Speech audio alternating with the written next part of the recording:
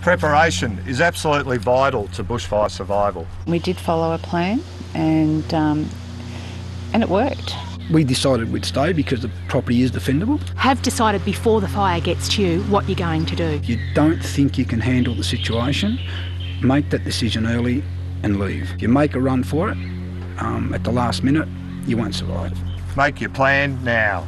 Authorised by the Victorian Government, Melbourne.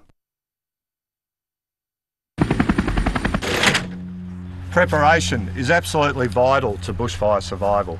It happened much more quickly than we expected. We had 15 minutes before the front was actually here. We'd never anticipated that we'd have any fire trucks or whatever here. Don't expect that someone's going to come and help you.